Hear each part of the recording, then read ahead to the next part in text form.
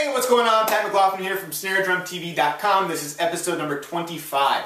In this episode, I'm going to show you an exercise called the Triplet Grid. The Triplet Grid is an exercise that focuses on getting you comfortable with every single partial of a triplet, and we do that by shifting an accent around on all the different partials. Okay?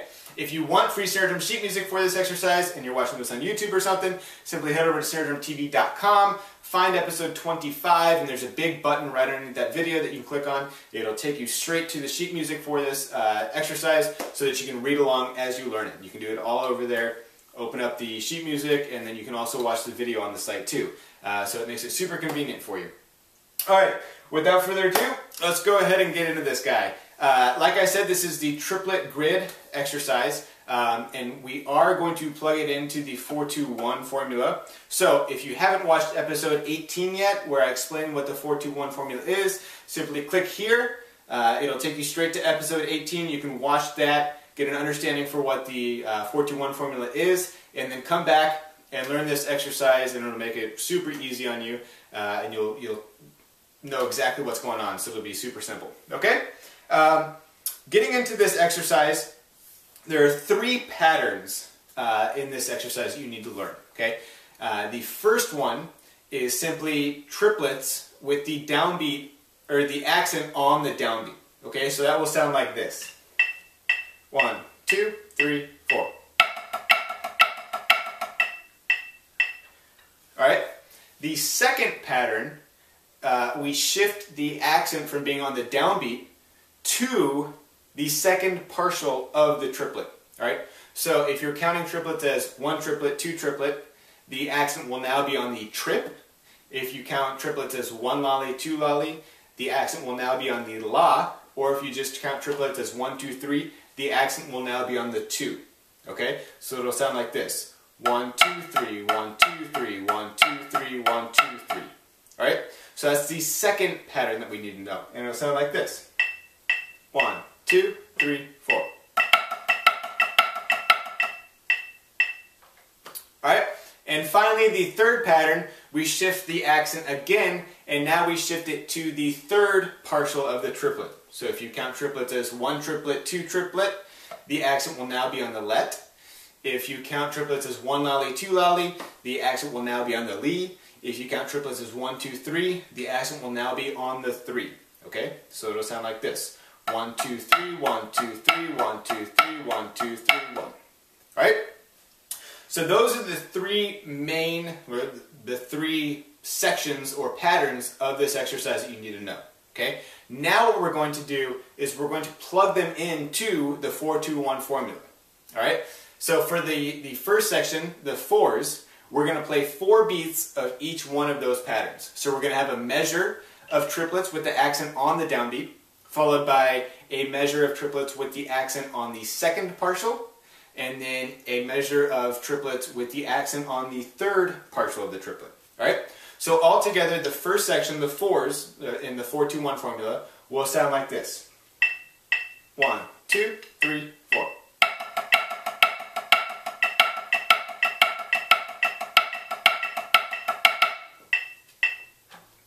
Alright?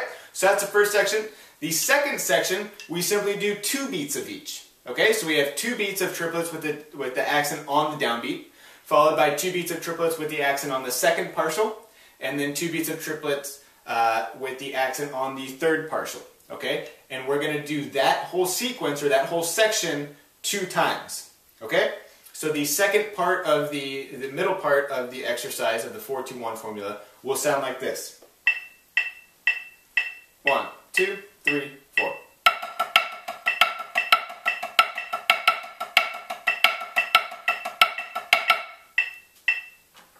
Alright, and finally we're going to play the last section, which is the 1s. We're going to play 1 beat of triplets with the accent on the downbeat, followed by 1 beat of triplet with the accent on the second partial, and then a beat of triplets with the accent on the third partial.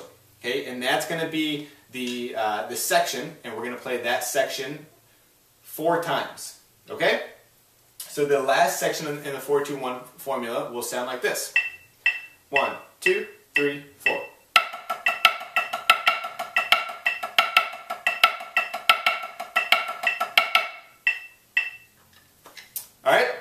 And it's important to note that in the last section, in the one section, you switch the hands that you lead each section with, okay, or each sequence with. So for example, you start with 1 triplet, 2 triplet, 3 triplet.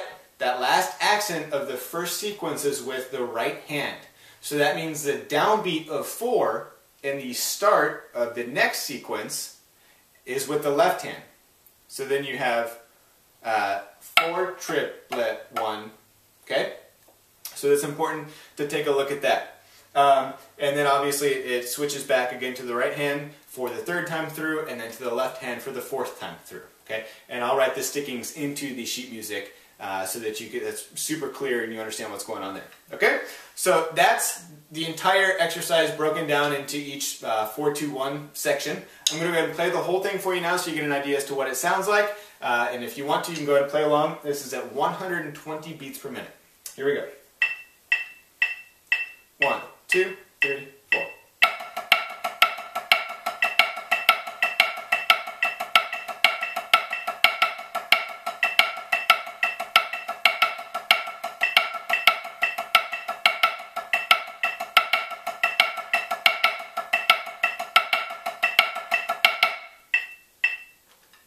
So that's the exercise. It's a lot of fun to play. There's a ton of different stuff that you can do with this, such as putting flams on it, diddles, different rudiments, tons of different crazy stuff that I'm sure we will get into in future episodes. So start with this. Learn it slow, work it up slow, get a really, really solid understanding of it, and we will throw a whole bunch of different embellishments on it throughout the course of episodes to come. And like I said, there's a ton of stuff that you can do with this. So this is a really, really good one to learn and to keep in your repertoire, whether you're practicing it daily or once a week or something, just to keep it fresh, get really comfortable with the concept of it all, and then once we start adding other things onto it and making it more complex to challenge you more and improve your playing, it'll be a lot easier. You won't be focused on the concept so much as the actual playing. Okay? So that's it for this exercise and this episode. If you enjoyed it, please do a quick favor and go send it to a friend, whether it's through Twitter or Facebook or email, whatever. If you think there's someone that you know that would enjoy this, I would greatly appreciate it if you just sent it on to them. That would help out a lot. And trying to think, I think that's about it. So have fun learning this, have fun working it up. Go get the free sheet music if you haven't done that already. And I will see you next time on Snare Drum TV.